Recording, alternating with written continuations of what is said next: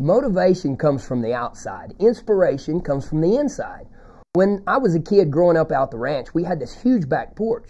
And one of my jobs was to sweep the back porch. I absolutely hated to sweep.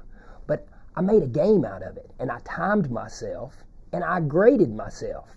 And over the course of the years, I got to where I could sweep that back porch really fast. In fact, I got to the spot to where I was actually telling myself out loud, not only am I a good floor sweeper, I'm the best floor sweeper that's ever lived. Nobody can beat me.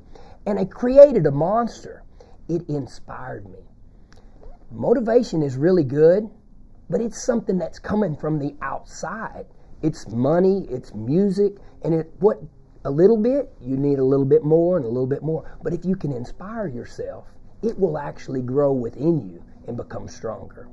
I don't know about y'all, but I want to be inspired instead of just motivated. I'm for you, but more importantly, God's for you.